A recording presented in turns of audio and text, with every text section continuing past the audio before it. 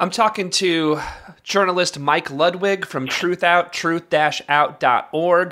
Well, yeah, the whole fracking in the ocean is it's a frightening story. And again, it looks like this is it's about the tip of the iceberg where they're just kind of starting to do this thing. You think it's going to actually happening. It's going to start happening more and more. And the potential consequences of fracking the ocean is scary.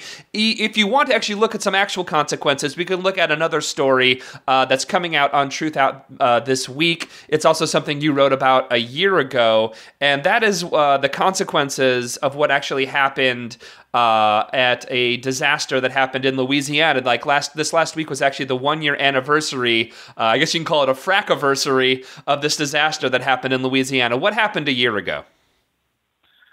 Well, a little bit over a year ago, the people of near Bayou Corn in Louisiana, they're Pierre part of these are small rural neighborhoods, pockets of neighborhoods in kind of the countryside that's just farms and bayous and petrochemical facilities. Is what this area kind of looks like. A little over a year ago, the people there were out fishing in their boats and they saw the bayous bubbling like crawfish pots. These mysterious bubbles were coming up all over the place. And they began to get very nervous about it, obviously, because it was very strange. But their questions began to get answered on August 3rd last year when a massive sinkhole opened up about less than a half mile from many of their homes in the middle of a cypress swamp forest where several petrochemical companies had industrial operations for decades. And what had happened is an underground cavern, which a company called Texas Brine had operated for many years. What they do is they pump water into this cavern that's in a salt formation, and that water becomes salty and briny, and then they suck it back out again. And they use this for lots of different kinds of petrochemical processing to make many different kinds of products, plastics, stuff like that. It's kind of the lifeblood of the petrochemical industry, this salt that they milk from these salt formations under the earth. A cavern that they had created doing this had collapsed.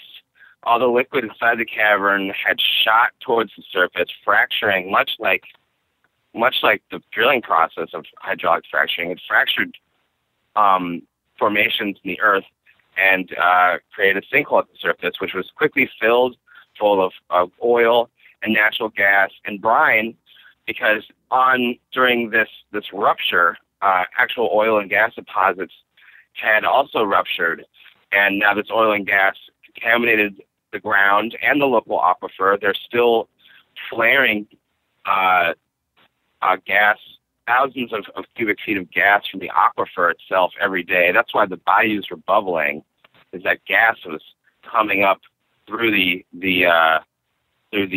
aquifer and then through the ground and actually through the bayous. Natural gas was. I mean, this is an unprecedented and kind of amazing environmental disaster. When you're actually out there, I got on a plane on Saturday and flew over the sinkhole, and I got right up next to it myself, and just the smell of and you have to look at this giant 22 acre. It's now grown from about 8 to 22 acres large. You look at this giant 22 acre scar in the earth and realize that a year ago it just wasn't there, and now it's there, and it's full of toxic pollution. Okay, so let's reiterate just so people don't. So what happened in Louisiana?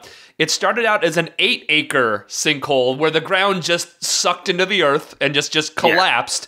Yeah. And since that time, over this last year, since the initial 8 acres, that's really, really large. 8 acres is pretty big of a giant hole. It's actually grown to 22 acres of a giant hole that is just collapsed into the earth, which is full of oil and gas and chemicals and is just noxious, and all of these fumes and horrible things are in this small area, this area of Louisiana. Yes, and 350 people who live nearby are still under a evacuation order a year later. They have not. They cannot go, but they're not allowed back in their homes because. And this is 1 year after this happened. So do they ever think that those people will ever be allowed back in their homes, or probably not? I can't. How could they actually fix this problem? Well, no, they have no idea exactly how long it could be. They have to vent the aquifer of the gas. And now here's the scary thing is that they're under a mandatory but suggested evacuation order. It's much like a hurricane where the threat and the local parish president, who's kind of like the mayor, reiterated how dangerous the situation still is last Saturday and said there's still an imminent threat here. It's much like a hurricane where you don't have to evacuate. They're not going to make you evacuate, but you probably should. Mm-hmm. And now because it's such a pain in the butt for these people to be living in hotels, to be living in families, to be renting a new place to live, a lot of them have actually come and they are living in the evacuation zone with monitors in their house in case dangerous levels of gas come up through the ground into their homes and they're at risk for being poisoned or an explosion, and they live with this every single day. I can't even comprehend that idea of just having to having to live in this area that was, where you live, that was your home, and now you have to live where like these monitors are. Just the idea that and if for somehow the battery on this monitor fails, you can be poisoned and die. Is there any? I mean, obviously probably the EPA is paying for their hotels somewhere out of the area, but what type of compensation are some of these residents getting? Are they going to get compensated for their land being destroyed, their homes being destroyed? Well, basically, ever since it was confirmed that the underground cavern operated by Texas Brine, which is the company that operated the cavern, ever since it was confirmed that cavern actually did collapse and the sinkhole occurred because of that. That company has been paying each household about $875 a week.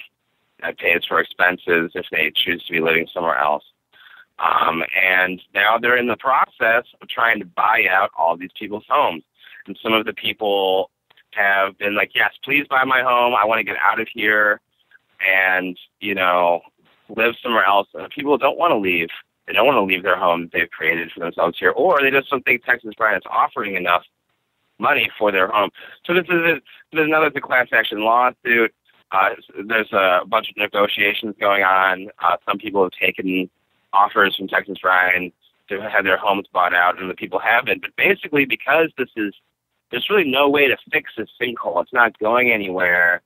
The solution for compensating these people is the company is literally going to have to buy their homes and give them enough money to relocate somewhere else.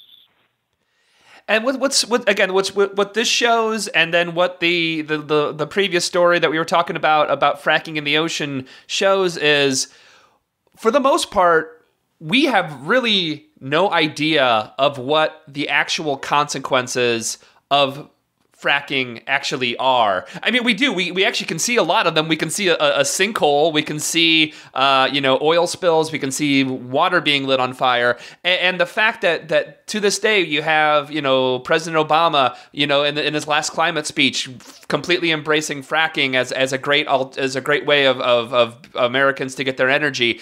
We really are as a nation fairly misinformed about really how dangerous fracking is. Well, I think if someone who works in the industry will very quickly point out that this brine cavern that, although it fractured the earth when it collapsed, the water coming out for it was similar to hydraulic fracturing. It's not it's not the fracking process, right? But what this is the oil and gas industry. This is the petrochemical industry. This is going into the earth and extracting natural resources. Hydraulic fracturing is a way to do that. And I think what we can learn here is that, if we can get these new technologies, we can safely operate oil and gas and natural resource extraction technology for years and years and years. But there's always going to be risks. There's always going to be accidents, and sometimes the accidents are incredibly major. And we just don't know what's going to happen in the future when we start turning the earth below us into Swiss cheese in pursuit of oil and gas and other precious resources from deep beneath the earth. It's just there's There's going to be problems. There have always been problems, and often the problems are very big. The oil spills we have in the ocean are massive environmental disasters. The sinkhole, which was a product of a process that was going to create brine that goes to the petrochemical cities to process the oil that we get from the ocean. This is a really big deal. It's just impacting people's lives and changing them forever. And there's always risks involved in natural resource extraction, and that's just the way it is. Yeah, and the fact that so much of this is done in secret without people knowing the process is also unbelievably disturbing, and something that, again, Mike Ludwig, reporter for Truth Out, truth-out.org. It's really important stuff that more and more people need to know about what the consequences of this is. You can find his reports, again, at Truth Out. You can find Mike on Twitter at Ludwig_Mike. Mike, thank you so much for your great reporting, and thanks for being on the show again. Thanks so much. I appreciate it.